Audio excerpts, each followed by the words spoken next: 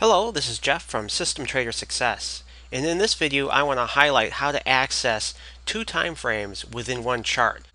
This video is going to be dedicated to those interested in TradeStation's EasyLanguage and how to access two time frames within one chart.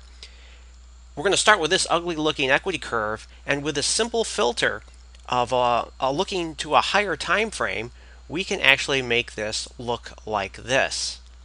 Huge difference, and you'll see that it's extremely simple. There's no optimization. It's an extremely basic concept, but you can see by filtering trades from a higher time frame, you can get dramatically different results. This is a very popular technique, as you've seen in the article associated with this video. So let's go take a look at how this was done. We'll start from scratch here with the very basic concept. And the concept here is going to be using the RSI indicator, specifically a 2-period RSI on a 15-minute chart of the ES market. What we're going to use is the accumulation method of RSI. First, we'll type in our variables. The variables we're going to first create is simply one to hold the value of the accumulated RSI. We're going to call it RSI primary. Here we'll add our next line, which is going to populate the RSI variable with the calculation of 3 different RSI calculations. Now there's simply two-period RSIs, and they're based on the current closing price, the previous bar to that one, and the previous bar to the previous. Basically, we're just adding the last 3 bars, their RSI value, and adding them together to get our RSI primary. It's that simple. Alright, what we want to do next is add our buying indication. So when the RSI primary and the number of entries is less than or equal to 0, we're going to buy at next bar at the market. Okay, this is self-explanatory. We just went over it. This portion here, what is this doing? It's simply limiting this trading system to 1 trade per day. TradeStation keeps track of how many trades a given trading system has traded over a day. So when this rolls over 12 o'clock Central Time to a new date, this will be the counter will be reset to 0, and it'll start tracking how many trades you have done that day. Well, we don't want to make 10 trades per day if we keep getting stopped out. If we're stopped out, we're going to be done for the day. So this will limit us to 1 trade per day. Speaking of stop loss, what we want to do next is add our exit criteria, and we're going to have 2 here. Set exit on close works great for back testing, but will not work for live trading. So again, this is just for testing, and this will exit our position on the last bar of the trading day. So we're only going to hold for 1 day and exit on the close. So essentially what we have is an intraday trading system. We're going to get out on the close of the trading day on our 15-minute chart. I also threw in a stop loss value. Now this is the core of our trading system. That's it. A 2-period RSI and a value here of 45 and a stop of 250. None of these values have been optimized at all. This was recommended from a book, and this is just something I literally picked out of thin air. Okay, let's compile this, and it looks like it compiled clean. So let's go take a look at this and see what it looks like on a chart.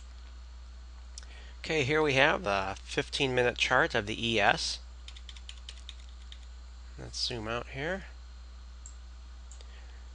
RSI Two Timeframes will enable it, what we just created. And this is going to run through, there it goes, and start calculating. I'm going to pause this until it's finished. And there we have it. We can see this is, I'm going back on this to actually the year 2000 up to the current day of when this is being recorded, which is July 13th of 2012. So here you can see that whenever there's an opportunity on each day, whenever there's an opportunity that it sees a pullback, it's actually going to buy. And this day it buys in here. You can see then this dashed line, which represents a transition. We already qualified for another buy. And so we can see all the trades that are generated. And when we're in a nice healthy uptrend overall, it does nicely.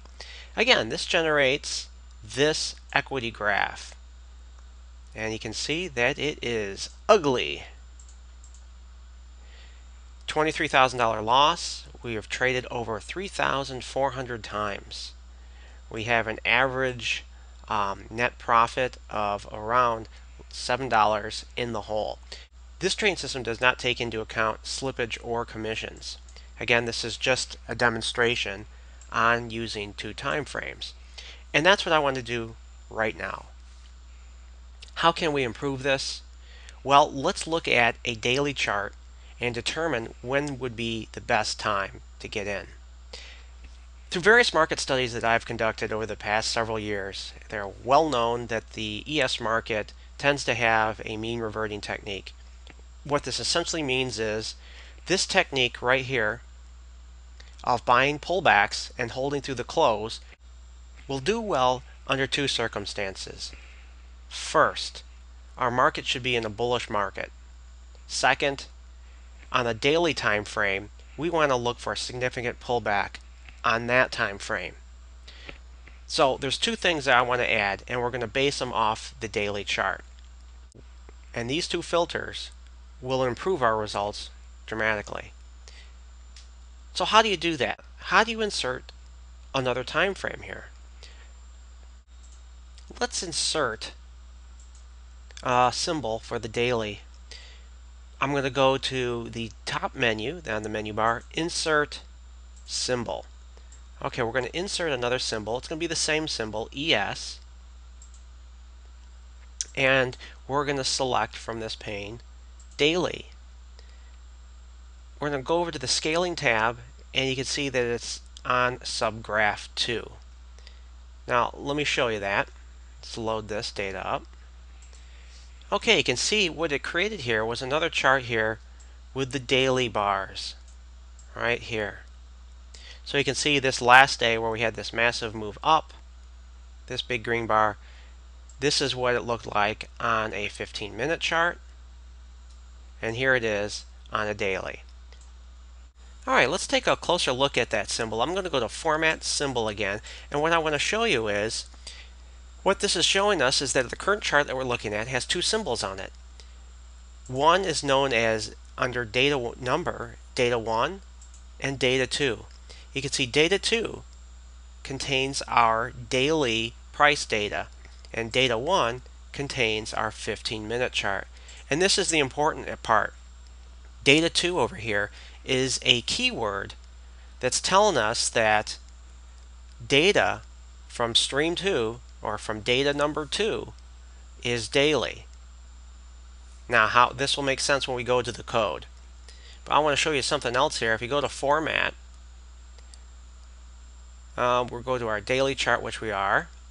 Scaling, if you go to subgraph 2 hidden, what is that going to do? Well, if you put it as hidden, this still stays as data 2, but when you go back to the chart, it's hidden. So the daily chart is actually hidden. It's behind the scenes. Sometimes it's nice to have that second pane up so you can kind of glance at it. Other times it's just kind of a distraction. So right now it's removed. But if we do go to Format Symbols, we can see that it is still there. Our daily data is residing under data number data 2. Okay? Let's take a look at accessing this portion of the data in EasyLanguage. Alright. Basically what we're going to do the same thing that we're doing on the daily, the intraday chart, which is taking the accumulation of 3 RSI values, and we're going to do that with the daily. So we're going to need first a new variable. We're going to call this RSI long term, LT. So what this is another variable for the long-term data. Now, we can't just leave it as it is. We want to tell TradeStation, we want to designate this, declare this variable for data stream 2. You can see that data 2 is the number that we saw under the Format Symbols area. So we declared our variable for data 2. Now we have to utilize it. And what we're going to do is very similar to up here. Let me just copy this. However, we're not going to take the close of the 15-minute chart, because that's essentially what this is. What you don't see here, because you don't have to, by default, these are all going to, let me start over here so it's not to confuse anyone, data 1. These are all going to data 1. But you don't have to put those in here. If there's no keyword associated here, it's going to assume it's from data 1. So what we want to do is data 2 for down here. Data 2 and data 2. And I'm going to go ahead and just remove these because we really don't need to tell that. Again, TradeStation knows if you're not designating which stream it's coming from or which subgraph, it's going to assume it's the primary main subgraph under data 1. So here's our long-term calculation for RSI. We're going to take the close of data 2, the close of data 2, and the close of data 2. So it's going to mirror exactly what we're doing on the intraday, and we're going to apply it to the daily. Okay, so now we'll add our result here to the buy condition. So not only do we want the intraday RSI to be below 45, we want the RSI on our long-term chart to be less than 45. And of course limit us to 1 trade per day. So we're going to look for a pullback on the daily chart, and if that looks okay, we're going to take the next pullback intraday as our entry point. And let's take a look at this. First, let's compile it. And it looks like it compiled okay. Let's go take a look at the chart. Alright, the first thing you notice is, wow, there's a lot fewer trades. In fact, you got to scour around through here to find any trades. There's a couple where we had a stop out and then a nice looking trade. Another nice looking trade. There's a couple stop outs and one okay trade or scratch trade. Here's another. Here is the performance report. We can see we're actually making profit, $2,700.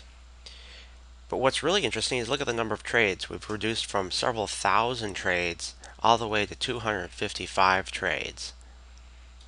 You can see we're making an average profit of $10.90, and the equity graph looks like this. Still not a tradable type system, but a huge improvement. And again, of course, this isn't a trading system per se. You can't just go out and trade this. This is a demonstration of accessing different time frames within one chart. And you can see by adding our simple filter that we did now, which is nothing more than accessing the daily time frame and using that as a filter, we have significantly improved the equity curve and performance of this system.